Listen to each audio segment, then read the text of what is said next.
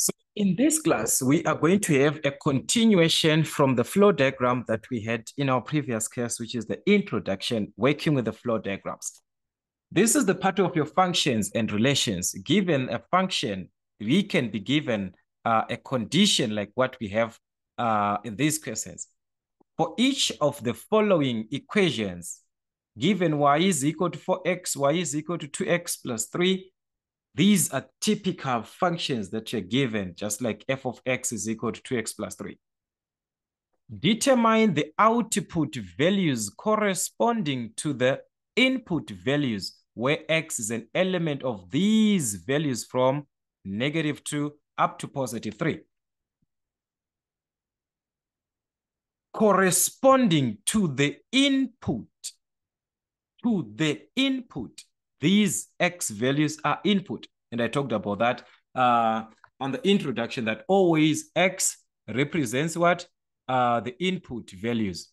So meaning to say, in this case, we are given our input values from -2 up to 3. So this is what you're going to do. You just construct a table from -2 up to +3 in terms of x and y.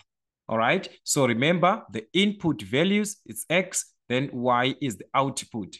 All right. So this is your input on top. Then y represents what? The output. So meaning to say, y is determined from x. Y is determined from x. The values of x are the ones that you're going to use. With those values, we determine the y values. All right. So with our x values, we're given from -2. So you're going to have -2, -1. We've got a 0 there, a 1, a 2, and a 3. These are the input values that you're given, the x values. So for these input values, we need to know what is going to correspond here. What are the values that are going to be on those y values that we are seeing? What is going to be the values here corresponding? For each input, if x is -2, we need a value. If x is -1, we need a, so each value. So you are going to be substituting into the equation that you're given, which is the rule that you are given. All right, so as you can see, it's just the same thing as our previous exercise that we had. So let's start with number 1. Number 1, we are given that y is equal to 4x. This one is the rule, the 4x, it represents the rule. Where y is controlled, or y is dependent of x. It depends on x. So we are saying if x is equal to -2, we substitute in place of x. 4 times 4x means 4 times x. 4 times x. 4 times -2, that would be -8. So meaning to say, we are going to have a -8 corresponding. The same thing, if our x is -2, we are simply substituting y is equal to 4 times x. Our x is -1. This time, we are at -1. The corresponding value is -1. So we are going to obtain a -4. So that's how you play around with this type of equation. Each and every part there. Each and every part is corresponding to a specific value. The same thing if our x, so there we got a -4. All right, so we want to check again if this is a 0 there. If x is a 0, you're going to substitute. So y is going to be 4 times our x this time, that's a 0. So 4 times a 0, that's what? That's a 0. So meaning to say, if x is a 0, y is also going to be a 0. That's how you're going to solve this. The same thing, if your x is 1, y is going to be 4 times a 1. The x that you're given is a 1. 4 times 1, that is going to be a 4. So meaning to say, y will be a 4. The same thing, if this is a 2, so it's going to be 4 times a 2. 4 times 2, that's 8. So this will be 8. The same thing if it's 3. 4 times 3, that's a 12. So that is how you're supposed to have these values. You are substituting into the rule that you are given. There is a rule that you are given there. You work with the rule that you are given. The input values, you're already given the input values. What you need are the output values for each equation. All right, so that was what we had from this rule of 4x when y is equal to 4x. So I'm not going to do all of these questions. I need you to try as much questions from this part. Make sure that you do understand each and every part that you have there. It's very, very best that you do understand this part. All right, they were given a number 6. All right, if you're going to try, just substitute whatever that you're given. Or let's save this one with a negative first. Number 3. So like I said, we've got x and y from -2 up to what? From -2 up to 3. So that's 1, 2, 3. All right, given the rule that y is equal to -3x, how are we going to have the output values given that y is equal to -3x? That's our rule that we are given on number 3. So it simply means we have to multiply. If x is -2, we're going to multiply. Y is equal to -3 times x, which is -2. So minus, that will be a positive 6. So you can also use your calculator there, get a positive. If x this time is -1, so it's -3 times x, which is -1, you just substitute where there was x with -1. That was going to give you a positive 3. Minus, that's a positive. If x is a 0, that's -3 times x, which is a 0 there. -3 times 0, that's a 0, which is the same thing. If your x is a positive 1, that will be -3 times a positive 1, which is -3. So that's how you're going to have this throughout. -3 times x, which is our x being 2. So you're going to substitute x, which is 2 in this case. That will give you a -6. The same thing, if your x is 3, substitute 3, then -3 times 3, that is going to be -9. Just like that, you're done. So just like that, guys. So it is the same concept as our previous class, as you can see, like I said before, only that this time you're having on a table. The previous case we had, it was like this input, then we have got the rule, then we've got the output. So it was the same thing. So they can give us the rule as -3x, given those input -3 minus up to, you are still having that thing. But a table is mostly used when you've got many values. Like this case, you can see there are a lot of values that you're considering. So in that case, it's best that you use a table. All right, so like I said, I wanted to do question number 6. Then you try other questions. Question number 6, you're given y is equal to -8x plus 6. So this is what you're given on question number 6. Y is equivalent to -8x plus a 6. From the x and y concept, input and output, and you're given from -2 up to 3, these things are not going to change. -2, -1, 0, 1, 2, and 3. So you are simply going to substitute these values that you're given into the what? Into the given function or the equation that you're given. When x is a -2, I substitute the in place of x, and so on, just like the previous case. All right, so y is going to be equal to -8 times x, our x, which is -2. Then we add a 6. So that's it.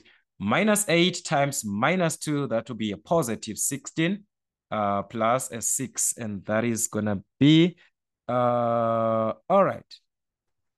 So if you add this, that will be a 22.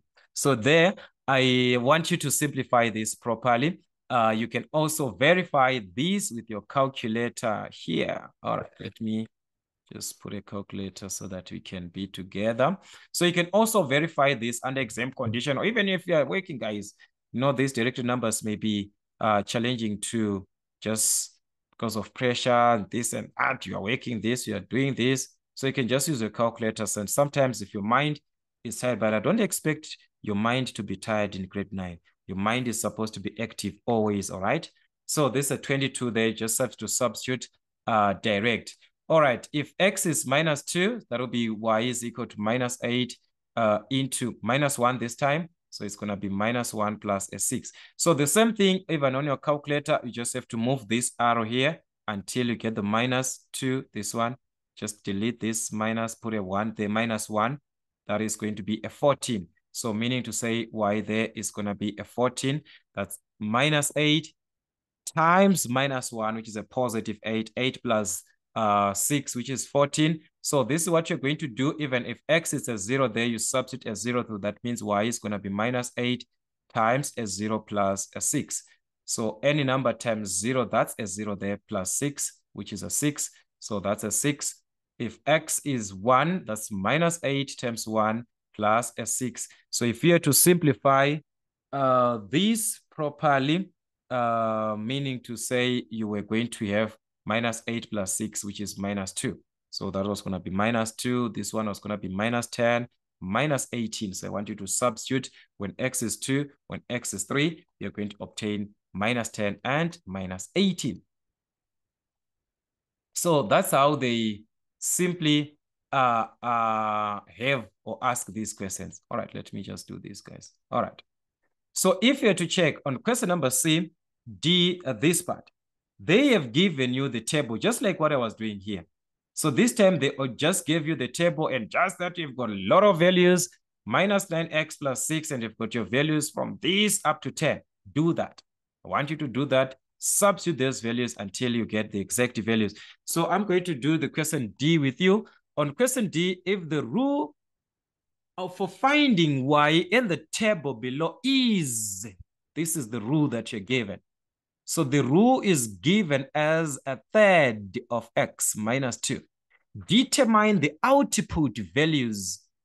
Y represents output values, which is y. For the given input values, they gave you on the table the x values. These are the input. For each input, what is the corresponding output value? If x is minus 3, what is the value of y? If x is 9, what is the value of y? That is the question there. So you simply see that this is just a continuation of what we had in the previous case. So let's start. All right. Y is equal to a third of x, 1 over 3x, and our x in the input is minus 3. So you just substitute minus 3, minus 2. So a third of this, that will be minus 1. 3 and 3 cancels, going to have minus 1. Minus 1, minus 2 was going to give us minus 3. So meaning to say, this is also minus 3. All right, let's use our calculator for the verification. See, are we in the right direction there? We're going to use our calculator. That is simply like this. Minus, this is 1 over 3. So you're going to have 1 over 3. So this is just going to be 1 over 3. Okay, my calculator is stuck. I don't know why. All right, 1 over 3 into this. All right, just 1 over 3 there. Open a bracket. X, which is our x is minus 3. So this is minus a 3. Close the bracket. We subtract a 2. We're going to subtract a 2 like this.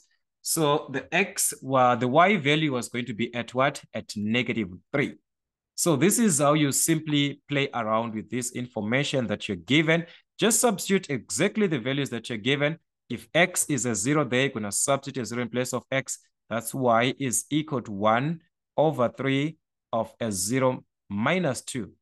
1 over 3 times a 0, any number times a 0, that's a 0 there, meaning to say y was going to be 0 minus 2, which is minus 2. So this was going to be minus 2 if x is a 0.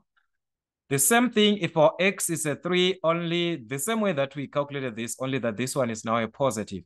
So y was going to be 1 over 3 into x, and our x is 3, which is a positive 3. Then we subtract a 2. So this was going to cancel, get a 1. 1 times 1, that's a 1. So we've got 1 minus 2, which is minus 1. 1 minus 2, that's a negative 1. So you're going to do the same thing. Even this is a 6. You substitute a 6 here. So it was going to be 1 over 3 of a 6 minus 2. All right, 6 divided by 3, that's a 2. 2 minus 2, that's what? That's a 0. So this was going to give you a 0. The same thing if x is 9, this was going to give you a 1, a 2, a 6, an 8, and a 22. So I want you to substitute all the corresponding values in place of x. Also use your calculator just like what I did. To use a calculator in verification, you're going to see those were going to be the corresponding values that you're going to have at the end. So more of these questions, more of these revisions to come from Mason African motifs till we meet again.